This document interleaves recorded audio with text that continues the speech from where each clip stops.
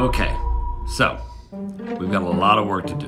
It seems everything's been done already, but no one has really gotten it right. For good reason. They've never hired real zombies as writers before. I know, and they're finally recognizing the need for authenticity. And diversity. I think that's a law now. Not unless you're a gay zombie. Or even better, a trans zombie. Actually, in effect, I think all zombies are trans. That would be transition between human and zombie. So it doesn't count. But it will one day. We can only hope.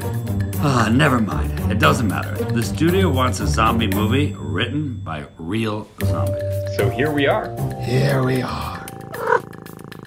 So, any ideas?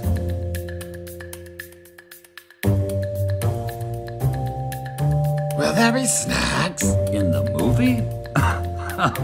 Of course there'll be snacks. It's a zombie movie. I mean here, in the writer's room. Aren't there always snacks in a writer's room? So shouldn't there be for us? I mean equality and all. Yeah, I think they call it craft service in the business. But it won't be what human writers eat, will it? I mean, we don't eat that. You don't actually mean will our human employers provide live? Are there cameras here? Let's leave that question for lunch. So do we get to eat in the commissary? And if so, are they prepared to serve us? Stop already! We're here to talk story, not dietary needs or restrictions. But isn't that at the heart of any zombie story? Yeah, fair question. Jesus.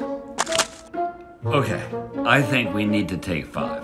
But we just started 5 minutes ago. I'm not getting paid enough for this. You're getting paid for this? Are you getting paid for this? I'm not getting paid for this. Your agent let you do that? Agents? You guys have agents? How did you all get an agent? Jesus.